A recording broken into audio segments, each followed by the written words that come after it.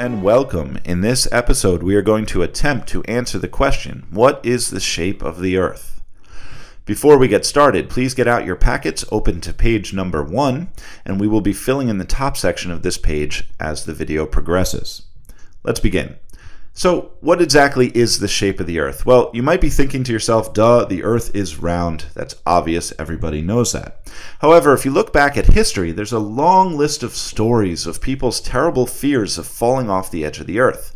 One of the more notable stories involves explorer Christopher Columbus, who when he set sail for the New World in 1492, had fears that he and his crew would meet a terrible end falling off the edge of a flat Earth.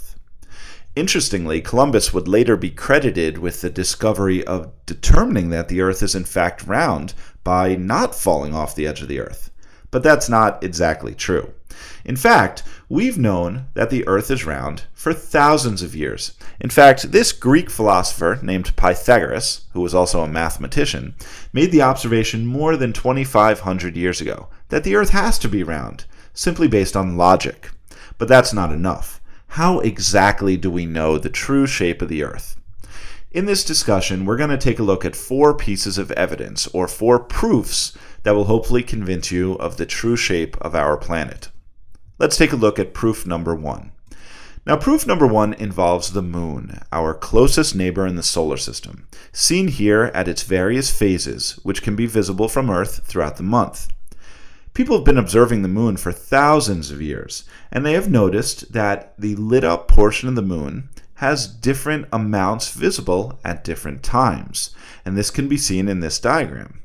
Now, the only way that these strange shapes of the illuminated sides, the crescents, the gibbous, the first quarter and last quarter, the only way these shapes would be visible is if, in fact, the Moon is round. And yes, it is a big giant sphere orbiting the Earth. Now, early astronomer Aristotle, who lived more than 1,700 years ago, noted this, and he went a step further. He observed the Moon during lunar eclipses, and what Aristotle noted was that during a lunar eclipse, the Earth's shadow is cast on the Moon, and the Earth casts not a straight shadow, but a rounded shadow. Aristotle deduced that the only possible shape that can always cast a rounded shadow is a sphere. And from that moment, we had our first piece of concrete evidence of a spherical or round Earth. Let's go to our handout. Proof number 1 is that the Earth casts a rounded shadow on the Moon during a lunar eclipse. You can pause here and fill in that portion of your handout. Let's move on. We need some more evidence, because I'm certainly not convinced yet. So here comes proof number 2. Imagine going down to the ocean and looking out in the distance at a vast sea ahead of you. Off in the distance, you will see the horizon. The horizon is the point where the sea meets the land, shown here by a horizontal black line. Now imagine your friend is taking his new ship out for a nice sail on the high seas. Now, of course, as your friend gets further away, the ship is going to appear smaller and smaller and smaller. That is our rule of apparent diameter. As something gets more distant, it appears smaller. Easy.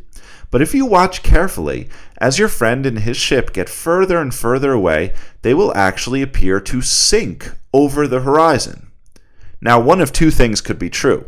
First, he could actually be sinking, which would be a terrible shame.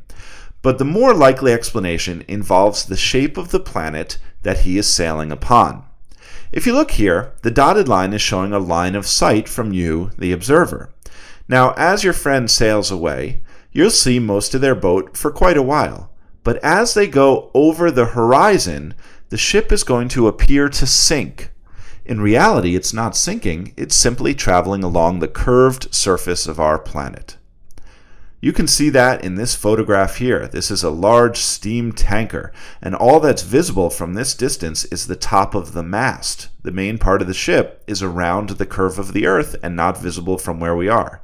Even more impressive is this photograph of the city of Toronto in Canada. When you look at it, only the tip tops of the tallest buildings are visible. That doesn't mean the whole city is sinking. What it means is that it is so distant that it is seen only partially due to the curved surface of the Earth.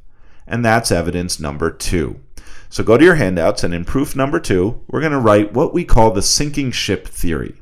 Ships appear to sink as they pass over the curved surface of the Earth. Pause here and fill that in. So let's move on to proof number 3. This is a really interesting one. Let's take a look at an Earth. Here's the Earth. And let's imagine slicing the Earth in half so that we could look inside it. Now, don't worry about all these layers. We'll be learning about the interior of the Earth later in the year. But for the moment, let's imagine an individual observer standing on the surface of the Earth, let's say right over there. Now, this person could weigh themselves on a scale to determine how much they weigh. How much you weigh is in part a result of the pull of gravity. The more gravity, the more you weigh. So, what impacts how much gravity there is? Well, in part, it is the distance between you and the object's center of gravity. This is to say that the closer you are to the center, the more you will weigh. The further away you are, the less you will weigh. Keep that in mind. Now let's say we had an oddly shaped planet, shaped kind of like a big egg almost. Our observer on the top is actually a little bit closer to the center of the Earth when he's at this top portion of the planet. That's going to cause him to weigh more.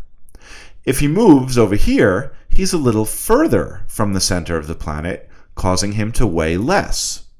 So if the Earth were any shape other than a sphere, our weights would vary dramatically as we went to different places on the Earth.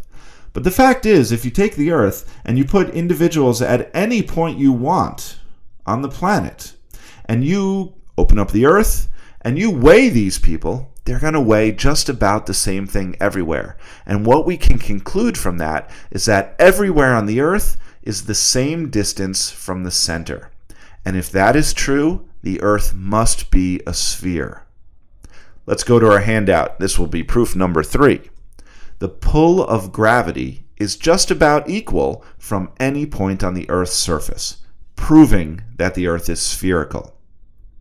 One more to go. Proof number 4, and this one is really easy. Unfortunately, it's restricted to modern times. Proof number 4 involves photographs. This photograph of the Earth right here was taken way back in 1972 by the crew of the Apollo 17 mission.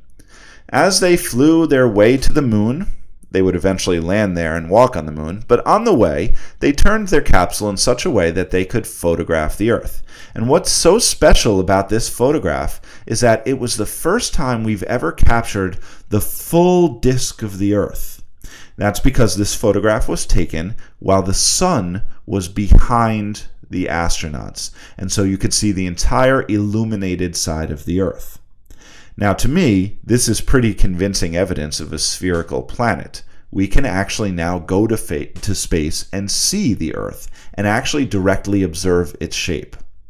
But again, some might argue, based on this picture, oh, maybe the Earth is shaped like a frisbee or a disk, and it's not really a sphere. Well, we've got evidence to answer that question as well. A little bit later on in 1990, the Galileo spacecraft turned around, faced the Earth, and took this time-lapse video, one of the most beautiful videos of the rotating planet ever taken. And this becomes pretty much undisputed evidence that the Earth is in fact a sphere. And so that's going to be our proof number 4. We can now actually travel to space and take photos and videos of the Earth directly observing its true shape. And so those are our 4 major pieces of evidence supporting a round Earth. Now, of course, I could go on and on. We actually have dozens of proofs, but these are the 4 that we're going to focus on in our class. Just a quick review. The 4 proofs for a round Earth include the shadow during a lunar eclipse is round, so the Earth must be round. The sinking ship observation, where ships appear to sink as they pass over the horizon. That proves that the Earth is round. The fact that no matter where you go on the planet, there's an equal amount of gravity. That proves the Earth must be round. And then, most convincing of all, the fact that we can go and actually directly observe the Earth from space. That proves that the Earth is round. Thank you. Have a good night.